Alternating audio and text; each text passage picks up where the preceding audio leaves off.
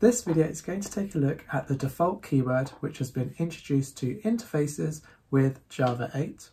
So first we're going to take a look at how and when we can use the default keyword when adding methods into our interfaces. Then we're going to look at how the default keyword is backwards compatible with your application and what it actually means.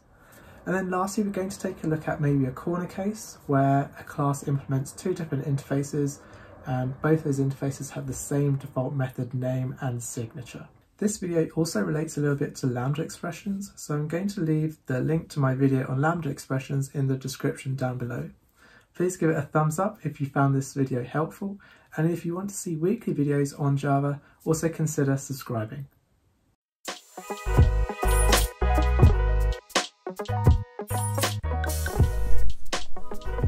So we can begin by taking a look at the project setup. So we have this interface called bedroom, and it has two abstract methods. One which is called room occupied, that returns a boolean, and then get bedroom ID, that returns a string. And this might be for, say, an application for renting out different bedrooms. Then we have a few classes that implement this interface. So we have the class bungalow. It defines a bedroom ID within it that is instantiated through the constructor. Then it overrides the two methods from the bedroom interface that it implements. So it returns false for room occupied, and then the get bedroom ID will return bungalow, followed by a colon, and then the bedroom ID defined for that bungalow class instance. It's very similar for the flat class, and then a similar pattern for the house class. I also have an application class that we can use just to test these different classes. So we instantiate a house with bedroom ID 101, a bungalow with 102, and a flat with 103. And all I'm going to do is system out print the occupied boolean and then the bedroom ID. So to begin, we can see that with the house we have the room is occupied as true, then the bedroom ID is house 101, and then we have false for the bungalow, whether the room is occupied. Then we have bungalow 102, and then false and flat 103 for the final flat. So we're going to take a look at when we might want to use the default keyword.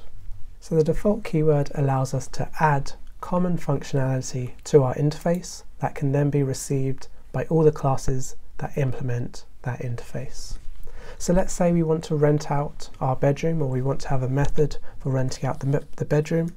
It would be void rent out, and let's say it takes in the bedroom ID. By adding this new abstract method, we can now see the bungalow class has a compile error. Same for the flat class and also the house class, because they're not overriding this rent out method.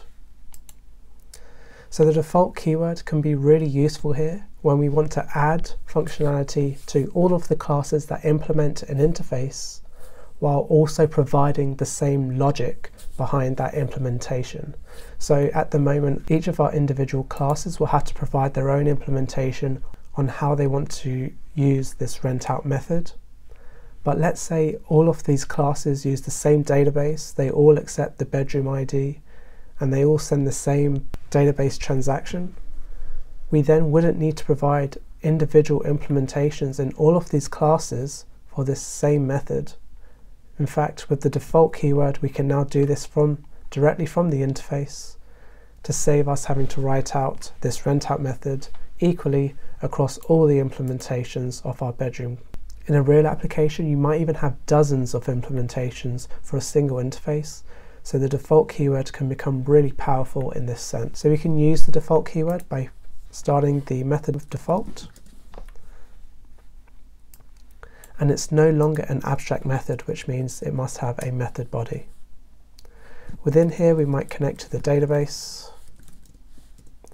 We might pass in the bedroom ID to the SQL, and then we can change the room occupied boolean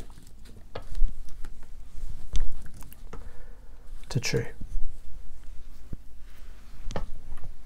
And now, even with this new method called rent out in our bedroom interface, we can see that the house, the flat, and the bungalow, they all still compile just as we expect them to be. And this is what backward compatibility means with the default keyword. So in the previous version of our application where we didn't have this rentout method, the classes are all fine. And then even if we do add that method, none of the classes have broken, and therefore the default keyword is backward compatible. If I head back into the application class and view the methods that are available for our flat instance, we can now see that the rentout method is available. We can also see the same for the house and also for the bungalow.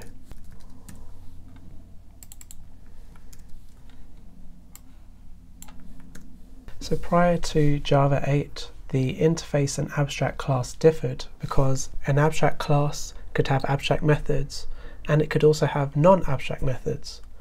But since Java 8 and the use of the default word to create method bodies within an interface, you may wonder what the difference is between an interface and an abstract class now, and when you might want to use one or the other.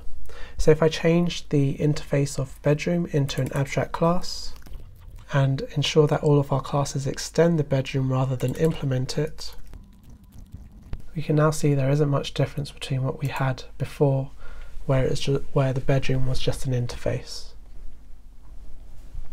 So the first key difference between the interface and the abstract class, even with Java 8, is that the class that uses the abstract class has to now extend it.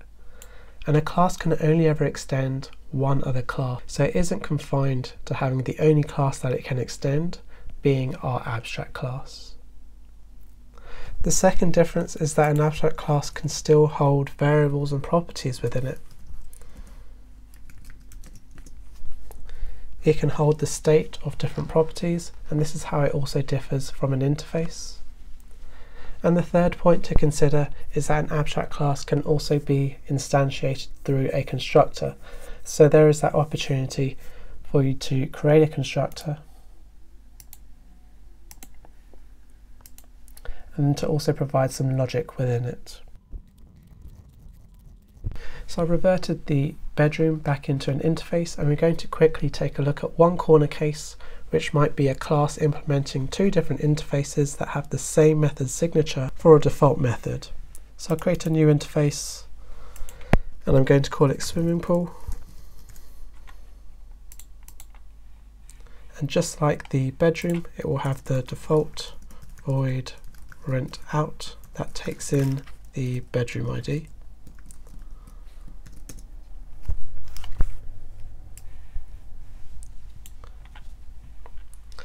And then if we get our house to also implement the swimming pool, we can see that there's a compile error on our house.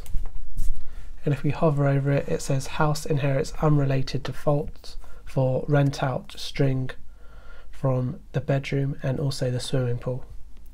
So if we ever did have a circumstance where a class implements two interfaces that have the same method signature for a default method, that class itself will have to provide its own implementation for rent out. So therefore rent out might be for the bedroom and then also for the swimming pool. But that would have to be implemented in each class itself rather than relying on the interface. I'm going to quickly demonstrate the bedroom default method working to the console just so that we can see it working.